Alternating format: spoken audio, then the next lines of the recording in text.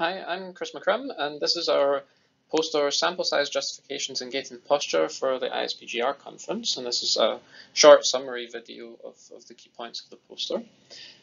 In this study, we were interested in investigating a change in the author guidelines at the journal Gait and Posture, specifically between 2018 and 2019, the journal introduced a requirement for sample size justification, which you can see in the screen here how it's written in the guidelines. All articles should include a justification of their sample size.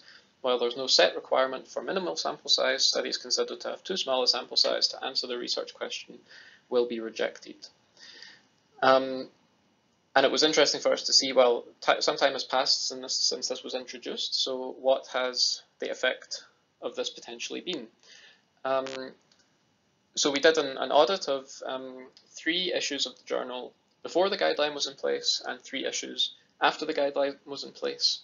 You can see the details of the number of articles and specific volumes we investigated in the methods. And using Daniel Lacan's article on sample size justification, we used these different types of justification in order to classify what we found in the Gait and Posture articles.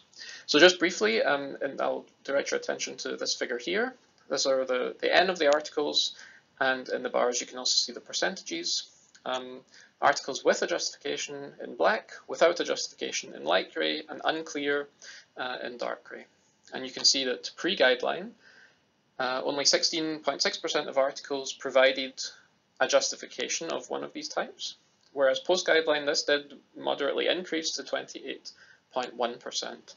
And in this table you can see that the predominant type of justification used was an a priori power analysis at both time points.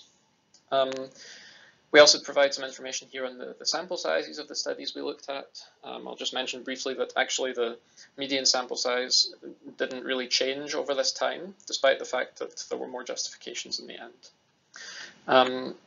So what we conclude from this is, well, the guideline is not a consistent criteria for acceptance of the journal,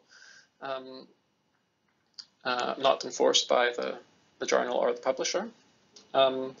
Including a relatively simple guideline like this does seem to be associated with an increase, although we can't really determine causality here.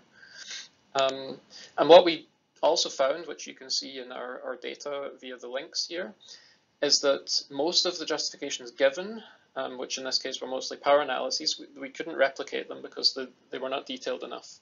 So the actual quality of the justification is still questionable.